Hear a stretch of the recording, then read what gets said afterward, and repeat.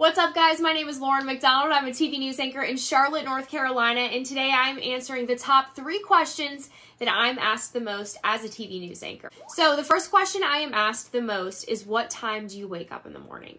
I'm a morning news anchor, so this means that our show is live from 5 a.m. to 9 a.m.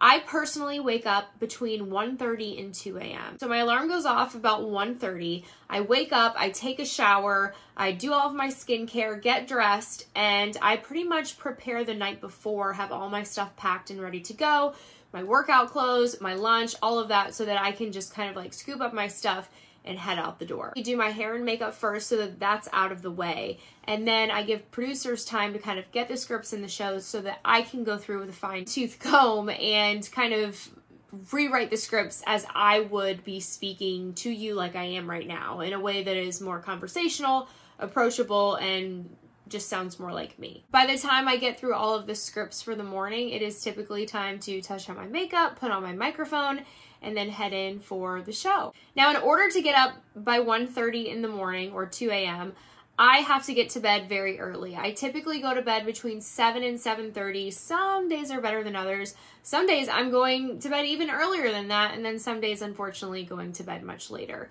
So the trick for me is to make sure I stay on a routine, because then I know I'm typically tired by 7 p.m. I've been doing this schedule for about 8 years, so I kind of have it down pat. I know it works for me, and I'm able to kind of live the lifestyle that I want to live, get enough sleep, and still do all the things and have the energy that I want to do. So once I do the show, sometimes I'll have a shoot, sometimes I'll prepare for the next day. Because I'm at work by 2:30 most days, I'm leaving by 10:30 or 11 unless I have a shoot. I usually pack my workout clothes, my yoga clothes, and go straight to the gym right after work, because I know if I don't do that, if I come home and I sit down, then I'm not going to go. So I make sure that I have the clothes in my bag so that there's no excuse. The second question I'm asked the most as a TV news anchor is, who does your makeup? And if you just watched through all that, you heard me say I have to do my own hair and makeup. Now, when I started out, I worked at the Golf Channel, and I started as a producer, but I also became a digital host while I was there. They had an entire makeup team, so I was fortunate enough to kind of learn some tips and tricks. And even when I was on golfchannel.com, I learned how to do makeup because they were able to show me things and teach me things when I would go into makeup. Now, local news, unless you are at an owned and operated station in a major market, top 10 market, typically you're not getting your makeup done for you, unless it's maybe for a special promo shoot or something like that. But every morning, doesn't matter, I go in and I kind of have my routine. I know my makeup routine. I'll be sharing tips about that too on this channel, so if you're interested, make sure that you ask me any questions below. This is my makeup still from this morning, so it's a little bit worn off, but I have learned some great tricks, and I have some great products that I use daily that I will be sharing in the future. So I do my hair and makeup. It takes me about 30-45 minutes, just depending on how much time I have to spare. And then I go out and do my duties for the show. The last question that I am asked the most is, how do you get on TV?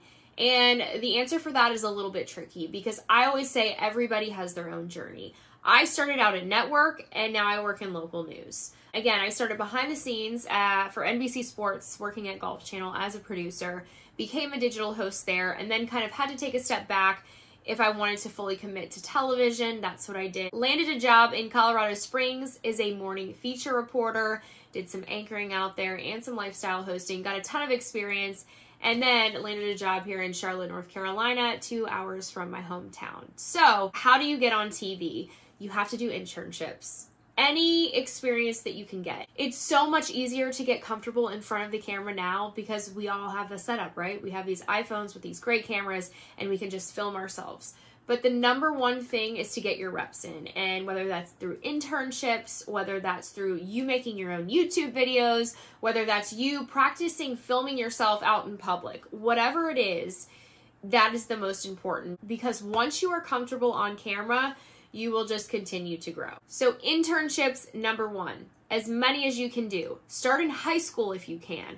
Contact your local news station if you live in a big city or even a small city. If you think you're interested in news or being on TV or reporting, send an email to your local news station. See if there's somebody that you can go shadow. Most people are very open to letting you come do that. When you're in college, do as many internships as you can. They will pay off. Yes, college is typically necessary to land a job in television.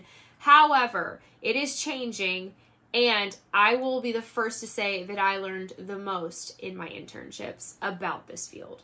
Next is hard work. When you first start working in television, especially if it's at a local news station, it is a grind and it is not for everyone. And most places nowadays are going to be a multimedia journalist. And that means that you're going to be shooting your own video. You're not going to have a photographer. You're going to be writing your own scripts. You're going to be producing your own graphics. You're going to be doing all these jobs and then still be required to be on camera and tell the story.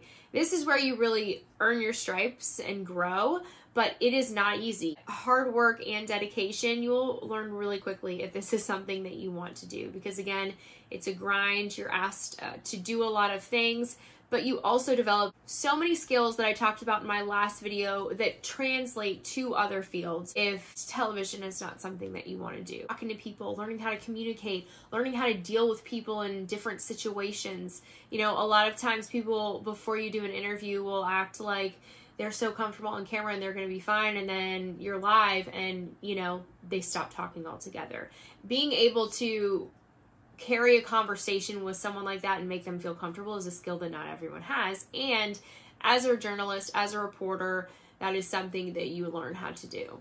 You learn how to bring people out of their shells and make them feel comfortable. A skill that is great for sales and owning your own business. I mean, you have to talk to people, you have to have relationships with them.